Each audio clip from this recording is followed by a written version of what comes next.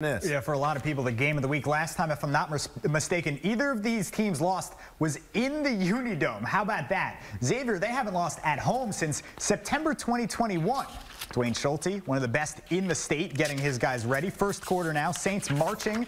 They get to the red zone but face a third down. The rush comes home for the Raiders. Micah Lang with a nice swim move and gets the sack. So Williamsburg has the ball until they don't. Kellen Cockrell back to pass. Lucas Frost puts a chill in the air with an interception. Saints gave up 6 points last week. They're going to live by that defense. Back on the march they go. Ronan Thomas goes QB sneak off left guard for the touchdown. 7-zip Xavier. Second quarter, Xavier, they get stop after stop. They take it all the way to the doorstep. But how about the Raider D? Standing up tall, Ian Stumpf sniffing it out like a bloodhound. And a crazy second half. A great comeback. Williamsburg wins this one 21-20.